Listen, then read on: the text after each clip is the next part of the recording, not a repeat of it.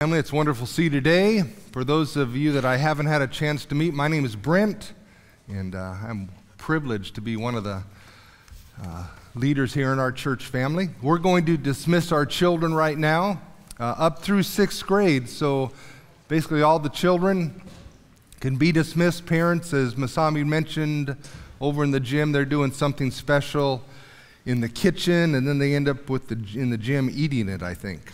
I think that's the plan. I'm not quite sure. But God bless all of our children's ministry workers. Amen. If you haven't taken a time lately to just thank them for what they do week in and week out, and even consider an opportunity you might have to serve in that area. Well, this is week number 2 in a very interesting series, things we don't talk about in church, and now we're talking about it. Last week we talked about money, and so this is the big one. Is everybody ready? An honest and maybe, for some, a little awkward sermon about sex. I said that in here. But why should it be awkward? I was thinking about that. Why is there any awkwardness? Our culture is saturated with sex. It's everywhere. But somehow in here, in this place, with the people of God, with the wonderful gift of God in sex, it's not talked about. I was preaching through 1st and 2nd Corinthians a number of years ago, and there's a few passages in there that deal very directly with the topic of sex, and one of them we'll be looking at today. And I spoke very directly about what the text communicated. It was just interesting, the response afterwards. You know, often I don't hear anything about sermons, but that sermon I heard a lot about. At both ends, like, why are you talking about that in church? Or, thank you for talking about that in church. Maybe a little awkward. I was thinking about that again, and I think there's a few reasons it becomes kind of awkward for us. One of those is, you probably know that in Christian history, some of the leading voices in the church took a very negative view of sex, not just outside of marriage, but even in marriage. And there's a history that I think we're still, as followers of Jesus, trying to put behind us. They would say sex is a hindrance to one's spiritual life. It was even evil. Let me show you just a few thoughts from some of our, quote, church fathers. Justin Martyr: "We Christians marry only to produce children." Now, he was a leader in the church at that point, still referred to often. Going a few centuries later, John of Damascus, one that we don't refer to too much, says, "Adam and Eve were created sexless. Their sin in Eden led to the horrors of sexual reproduction. If only our earliest progenitors had obeyed God, we would be procreating less sinfully now." Let that sink in. I don't know what he has in mind for that. But again, that was where the church was, and church leaders were communicating that. And even Martin Luther, who had a much more positive view about sex and marriage, said something really, really odd. "The reproduction of mankind is a great marvel and mystery. Had God consulted me in the matter, I should have advised him to continue the generation of the species by fashioning them out of clay."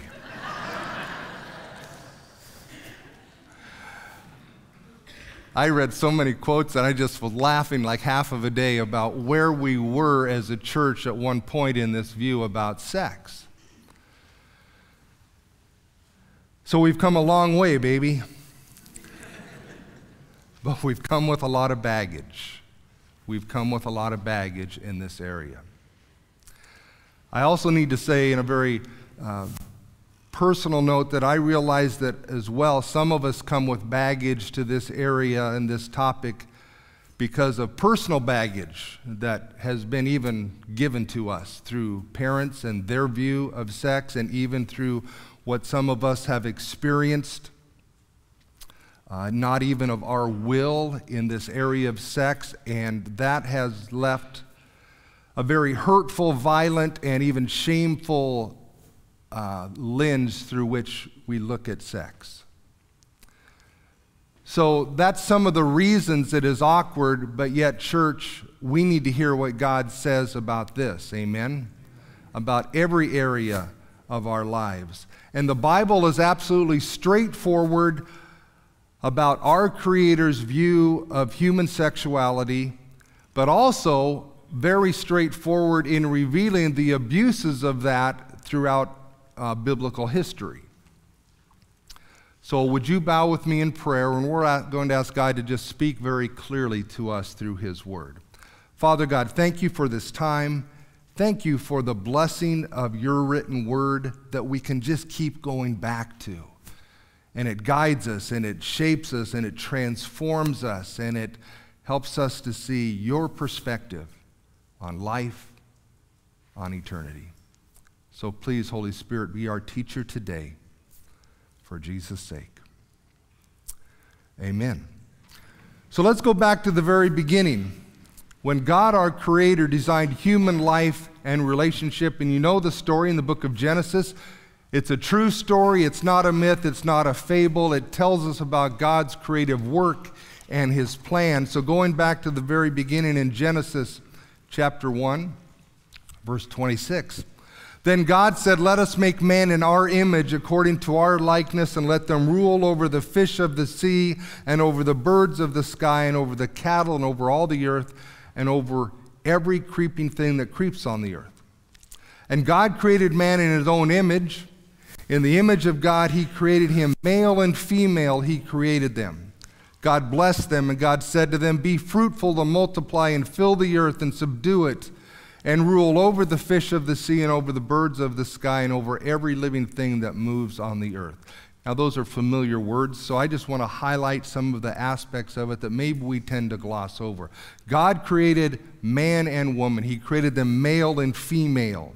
They are both in the image of God, but they are uniquely different by design, not just physically, but emotionally and mentally. They're different on purpose. We are different on purpose. We're uniquely different. And to this man and to this woman, He says, "Be fruitful and multiply." He created them male and female, both in His image, but uniquely different. And then He says, "Be fruitful and multiply." So from the very beginning, God has a plan for a man and a woman to multiply, to reproduce. And God is a great planner.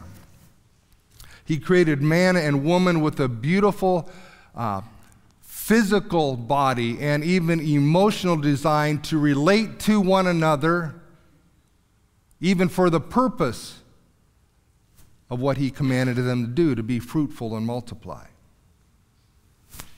God gave them everything they needed to fulfill the command He gave them. So then as we continue in this book of beginnings and step back, God steps back from it and looks. And in verse 31 it says, God saw that all He had made, and behold, it was what? Very good. And there was evening and there was morning the sixth day. It's like God steps back, sees this man and this woman, sees what He's created, and it's not just good, it's what? It's very good.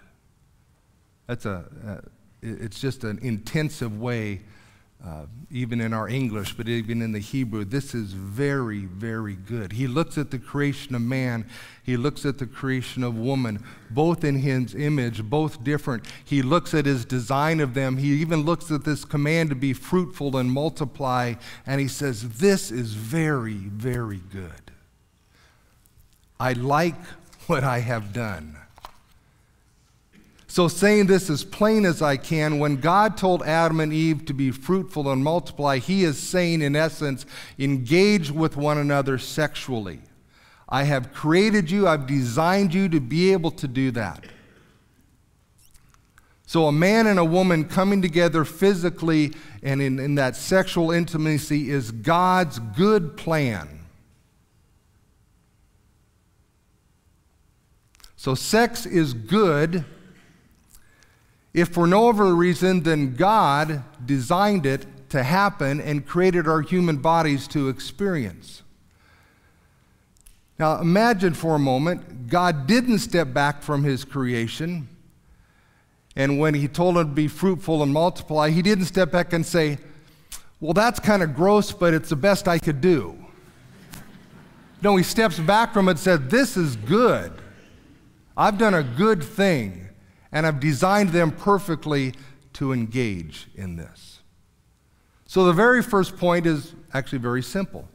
Sex, as God designed it for a man and a woman, is not evil, it's not tainted, it's not something God had to do. He didn't have to design it that way, but he did, on purpose, for a very specific reason. And it's not just good, it's what? It's very good.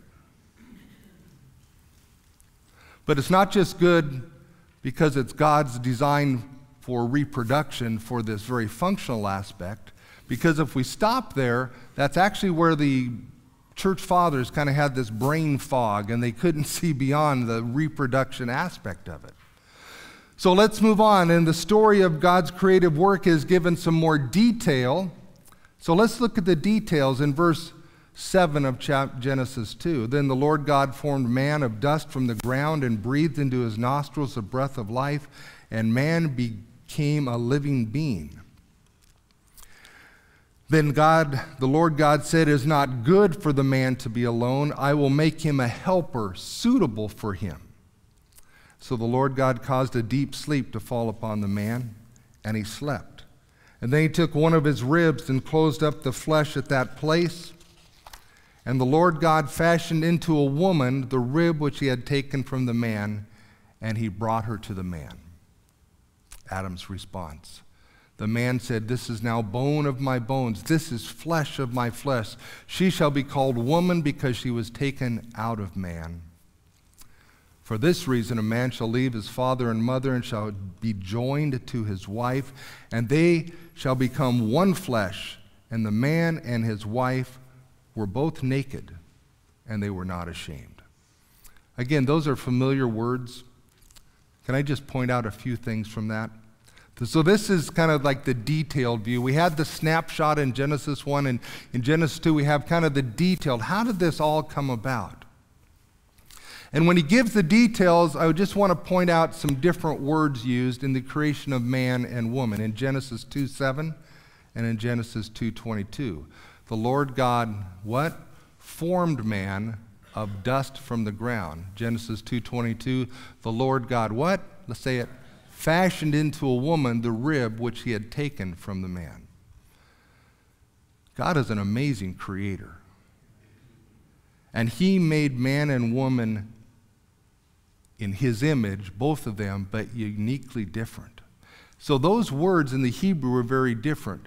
Formed is a very basic, he just made man. But he didn't do that with the woman, he fashioned the woman. It's one of the words that in other places it would be you build a city with all the details of it. Man is the basic model. Woman is the one with all the extras. God formed man. God fashioned a woman. It's the Ford and the Ferrari, if I can say it that way. And I'm just pointing this out because, again, this is God's plan. He made us uniquely different so that we can come together in not just a sexual way, but even in emotional ways and be complemented by one another. Now, notice Adam's response at seeing Eve. The man said, this is now bone of my bones and flesh of my flesh. I'm going to call her woman because she came out of me. Now, none of us were there when he said that, so we don't know what it was exactly like, but I have kind of a weird imagination sometimes. You know, remember he'd been sleeping. He was in this deep sleep, and he wakes up, and there she is. He'd never seen her before.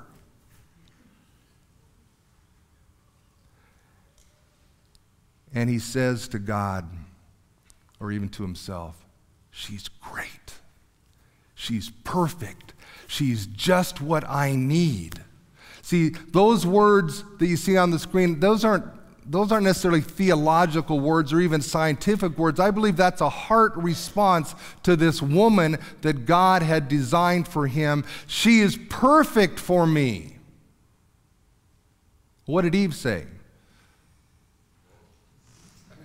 We don't know what Eve said. Maybe she was actually speechless. I don't know. Again, I don't want to read into Scripture, but I'm going to assume her response as she's seeing Adam is probably the same. It's like, he's perfect. God, you've designed us perfect for one another. And they're looking at, well, we're different. And God's saying, that's good. That's how I designed it. That's on purpose.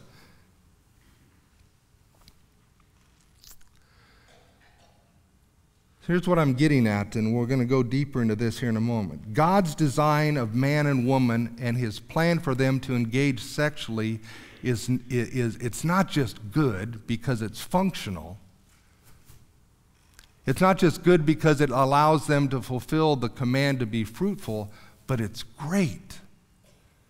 Because as they come together, they come together in that perfectly designed, not just to fulfill a function, but to experience pleasure and satisfaction and enjoyment in that. And again, God has designed the human body for that. That was God's purpose. That's why he did it. He designed us this way. So his plan for sex is not just good because it's functional, it's great because it's enjoyable. Thought I might get an amen right there. I don't know. It's not just functionally good, it's enjoyable. That means it's great. It's to be a great experience. So let's go to the Song of Solomon.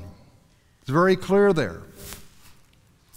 You are altogether beautiful, my darling, and there is no blemish in you. Come with me from Lebanon, my bride. You have made my heart beat faster. My sister, my bride, you have made my heart beat faster with a single glance of your eyes, with a single strand of your necklace. How beautiful is your love, my sister, my bride. How much better is your love than wine. Let me first say that phrase sister. This was not his literal sister. That's just a phrase that was used as an expression of endearment. So I just want you to point out as this man is thinking about his wife, there's obviously an expression of great desire. It's not just, well, let's just go be fruitful and multiply because God said we should. You don't see that at all. It's like, I am desirous of you and I will enjoy this experience. But that's not just from the man's point of view. We missed this piece in the Song of Solomon. Going back to the very beginning, this is where it starts. The Song of Songs, which is Solomon's, may he kiss me with the kisses of his mouth. For your love is better than wine. Your oils have a pleasing fragrance. Your name is like purified oil. Therefore the maidens love you. Draw me after you, and let us run together. The king has brought me into his chamber. Again, there's no mention of having children in this process, but a sense of, I am desirous of you. This is enjoyable. And again, I'm trying to say that's how God intended it to be. Not just functional, but enjoyable.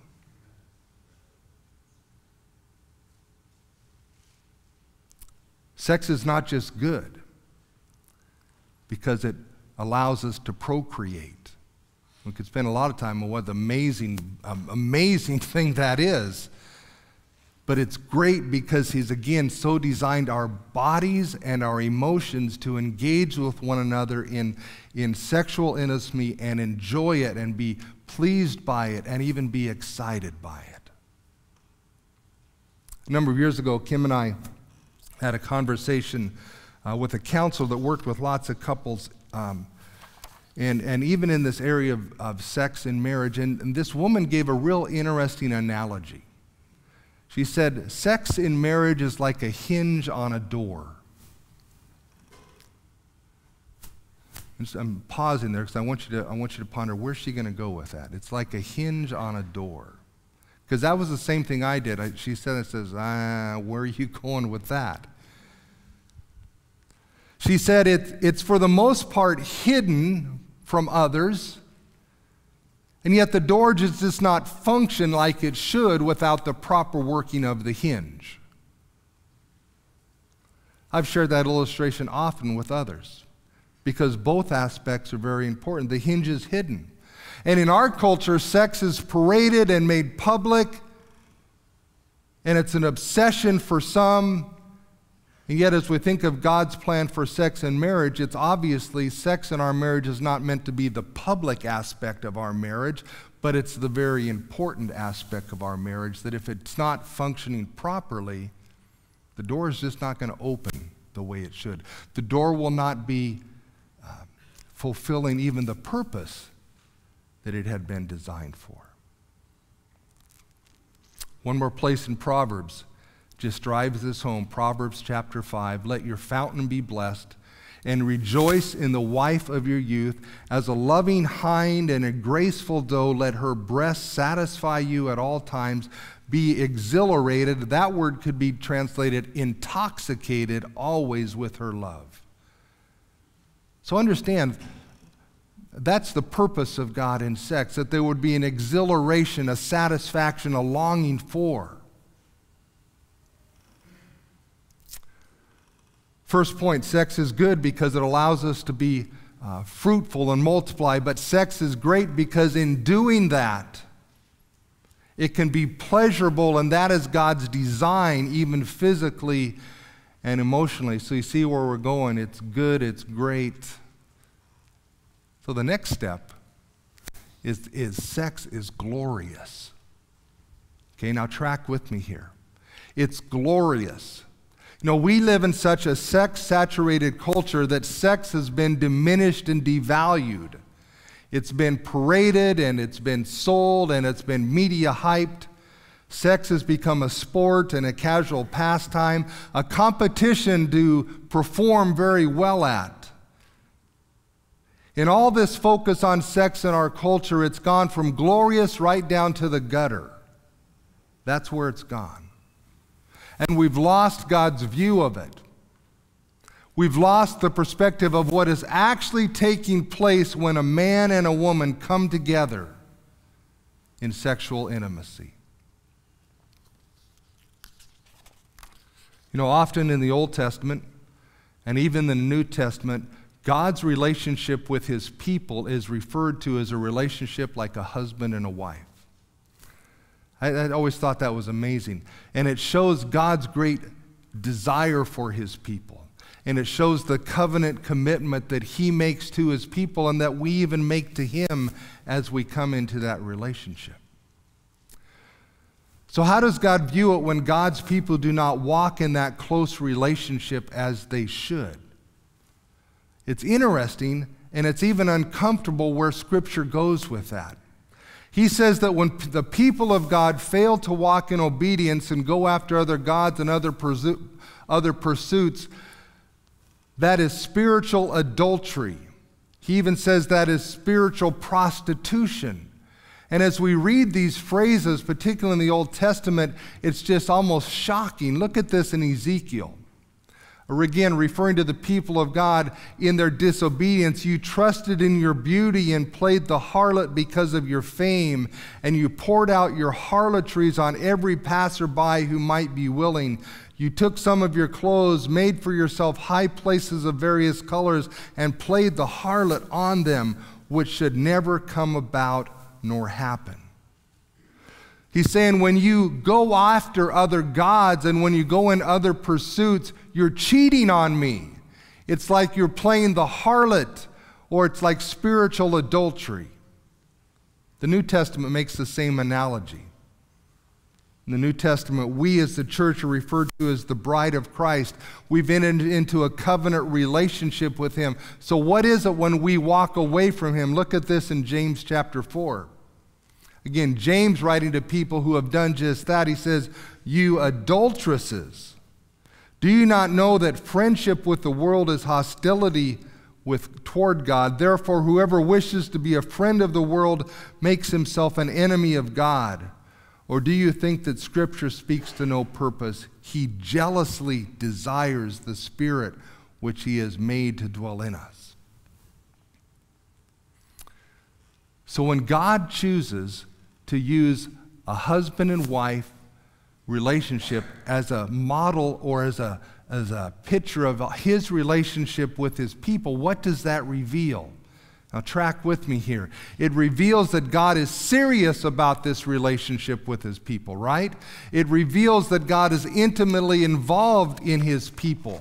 It's not a distant, uncaring relationship, but like a husband and wife to be close. And it reveals the desire he has to just enter into that with us. But it reveals something else. When he uses that analogy, that spiritual unfaithfulness is like sexual unfaithfulness, he's saying that sexuality is huge. See, we miss that. In that, when he makes that comparison, he's saying, when you go out after other gods, it's like sexual unfaithfulness to me. He's saying sexuality is very significant.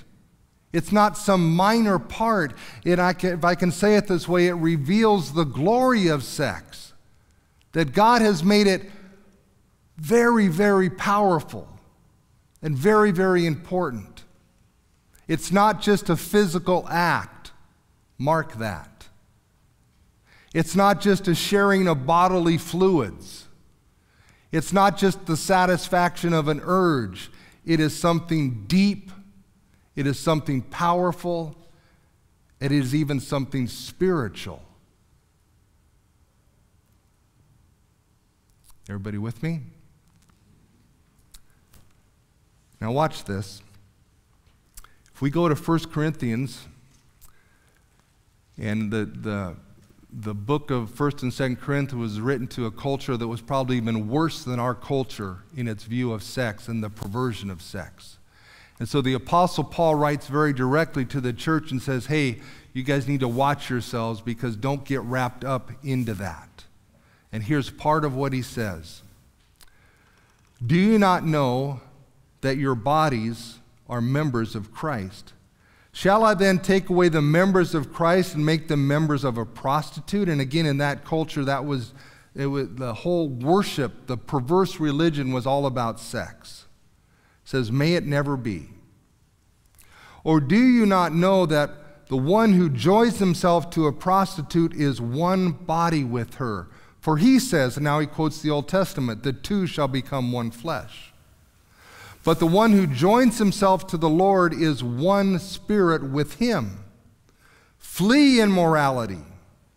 Every other sin that a man commits is outside the body, but the immoral man sins against his own body. Or do you not know that your body is a temple of the Holy Spirit who is in you, whom you have of God, and that you are not your own, for you've been bought with a price, therefore glorify God in your body. Did you see it?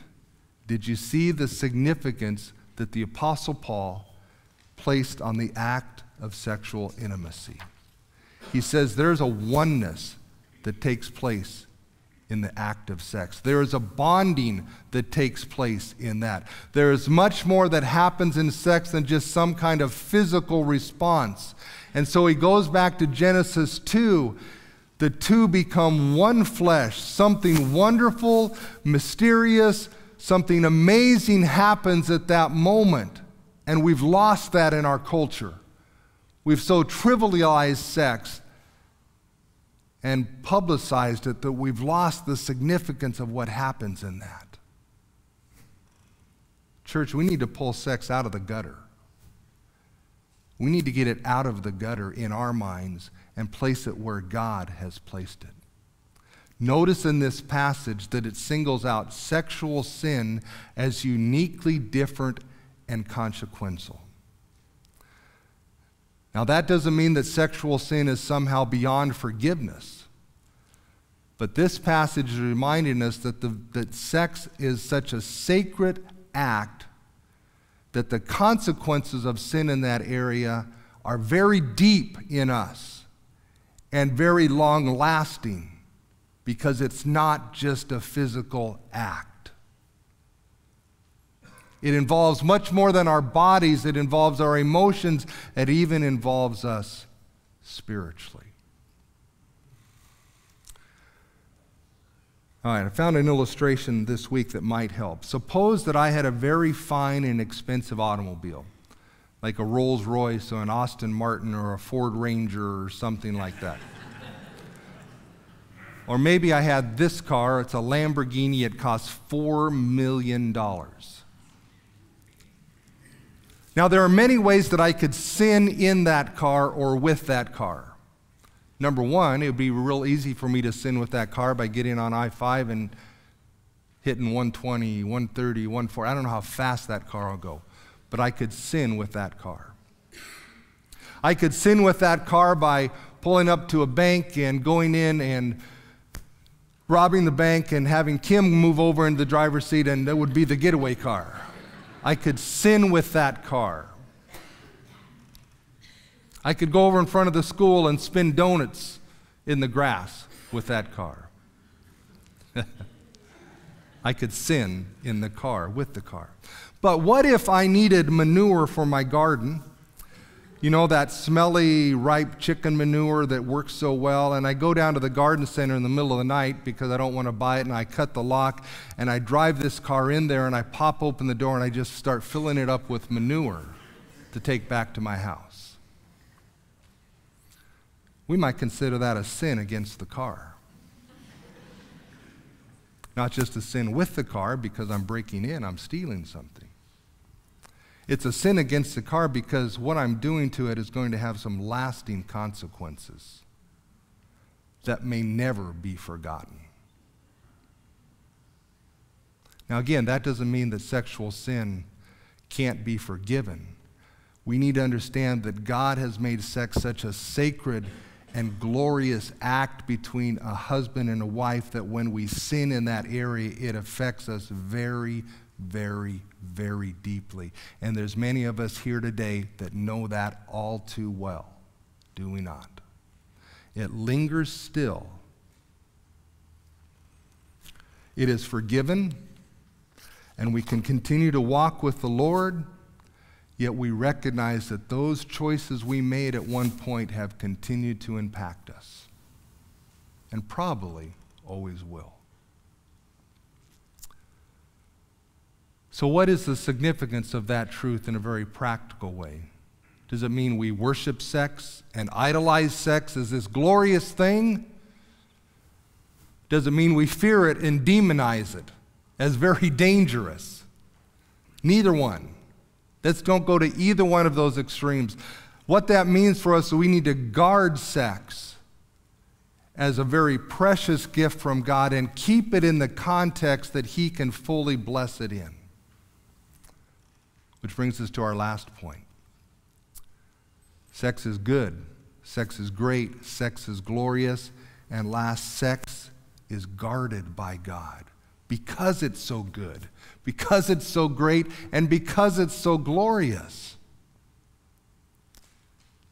So let's move to the end. Hebrews chapter 13. Marriage is to be held in honor among all, and the marriage bed is to be undefiled, for fornicators and adulterers God will judge. So what does it look like and mean to have sex in its proper place? The proper place where sex is to be fully expressed and experienced and enjoyed is in marriage. And marriage, understood biblically, has always been and will always be one man and one woman. Now, we're all aware of where this is going in our culture, and it's just going to go there, except by God's grace and some huge intervention. But we as the people of God need to keep coming back to His standard. Marriage as God intended it is always one man and one woman. Now, throughout biblical history, there are examples of other types of marriages, namely polygamy, one man with many wives, but understand that was never condoned by God. That was never commanded by God, and as you look at those situations, were there not always problems in those situations? Indeed there were. So this passage says marriage is to be held in honor among all. Now that word honor, it's the same word used in 1 Peter, talking about the very blood of Christ, that it is precious. Marriage is to be seen as precious, as important, as valuable. And then the text goes on to say, at least one of the ways that marriage is honored, as the marriage bed is to be undefiled or pure. That phrase has many implications, but no doubt for sure it means that it is in marriage that sex is blessed and where sex is to be enjoyed and experienced. And anything outside of that does not have the blessing of God. Even if it's somehow enjoyable physically, let's not mistake that for somehow the blessing of God in that. It's just where our bodies have been created to go. So then we have two words after that exhortation to honor marriage and to keep the marriage bed undefiled or pure. It says fornicators and adulterers. Now, we don't use those words much anymore. And again, I think that's an indication. Those are strong words. It just is interesting to me as I think about ways we refer to people having illicit or immoral sex. It's sleeping together. There's no sleeping going on here. They're having an affair. We have softened that so much to make it much more palatable. So this passage talks about when marriage or sex goes outside of marriage, it's fornication. It's a broad Greek word. Refers to anyone who is involved in illicit, not God-ordained sexual activity. When I say God-ordained, again, we're talking about the marriage bed, the marriage relationship. Adulterers, it's a bit more narrow Greek word. It refers to those who are married and have an illicit sexual activity with another married person. So we see that fornication and adultery, and we could go to many other passages that talk about homosexuality. We know all of those have become quite acceptable in our culture. But we have another standard, do we not, church? We have another standard. It's not the cultural standard. We need to live by God's standard. It's a higher standard. And all that to say, God is not a prude. Sex was his idea. And it was a good idea. It was a great idea. It was a glorious idea. And it's a guarded idea in the sense that it has an appropriate place where it is fully enjoyed and fully experienced in marriage between a husband and a wife. Let's look at one more passage. This is the will of God, your sanctification. It's a big word. It means your growth in holiness. That is, that you abstain from sexual immorality, that each of you know how to possess his own vessel, his body, in sanctification and honor, not in lustful passion, like the Gentiles who do not know God. Gentiles, unbelievers. Church, that's just such a clear statement. I mean, we can't miss the point there. Do you want to know what God's will for us as his people is? Abstain from sexual immorality. That's his will for us. And he has said that to us very clearly in so many places because he knows the dangers of it. He knows the power of sex, the impact of sex. So he says, just don't go there. He doesn't say abstain from sex because sex has its place, right? And what is that place? In marriage with the man and the woman. Don't abstain from sex, abstain from sexual immorality. Enjoy sex in the right place with that right person. Learn how to possess your body, to control your body, so that you don't just go off like the culture does in lustful passions. And that's what rules our world today. If it feels good, what? That's where we're at. Just because it feels good and God has designed it to feel good doesn't mean we just do it. We keep it in the proper place. Married brothers and sisters, can I exhort you, guard your hearts, guard your marriages, Give proper attention to the gift of sex in your marriage. Enjoy it. Submit to one another in it. It has been given to you for pleasure and satisfaction, and even to bond you and your spouse even closer together. Single brothers and sisters, guard your hearts. Don't buy the lie. God is not against sex. God is for it. If God's plan for you is marriage, don't settle for anything less than God's best sex. God's best sex is blessed sex in the marriage with your spouse. Don't settle for anything less than that. You'll be disappointed. Always. Don't take sexual baggage into your marriage that comes from trying to preempt God's plan for you.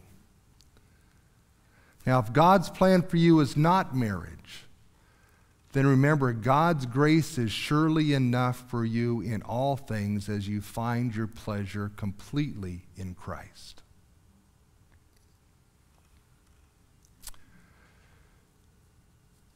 Four points. I hope you got them.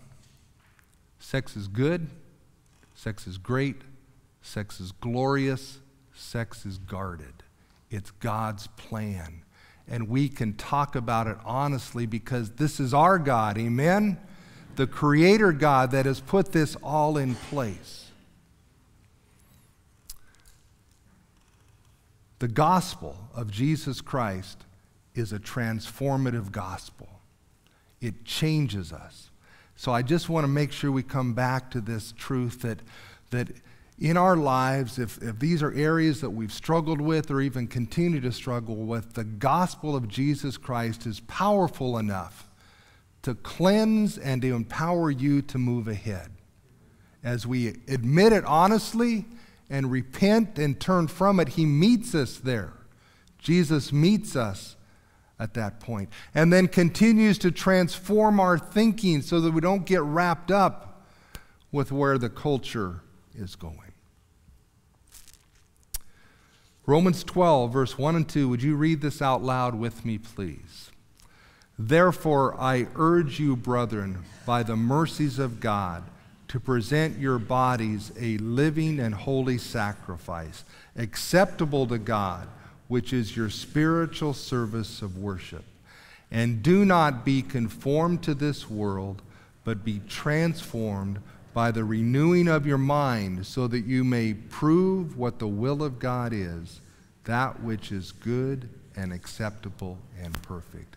God's will for His people is always good. It's always the best. Understand, that's true in the area of our sexual lives. His plan is the best plan. He doesn't want us to settle for anything less than the best in every area of our lives if we'll just trust Him and turn to Him. Pray with me, please. Father, thank you for loving us. So for showing that to us in so many wonderful ways. So Lord, as we think about this topic, and Lord, we just want to run to you and say thank you for loving us. We revel in that. We want to soak up your love so that, Lord, we could live holy as you would desire us to. Lord, I pray your Spirit will bring even healing today, that your Spirit would bring restoration and change and even repentance. Lord, areas of our lives that we've fallen short of, we just repent. Thank you, Jesus, for covering that on the cross for us.